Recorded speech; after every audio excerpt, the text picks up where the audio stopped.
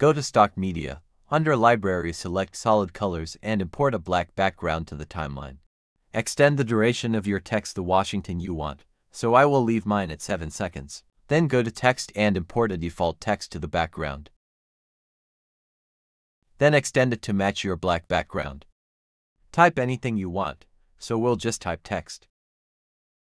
Then you can change the font style, but recommend you choose a bold font.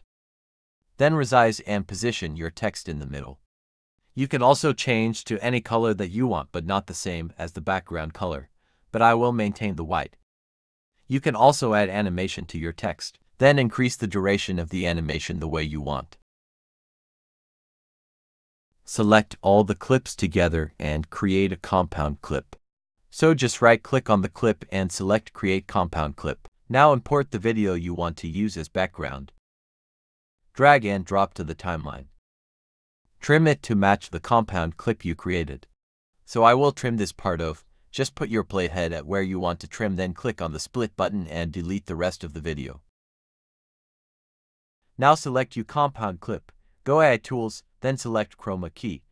Click on the color picker tool and just place on top of the color of the text, and the color will be removed. This is how to make a video inside text using Wondershare Filmora.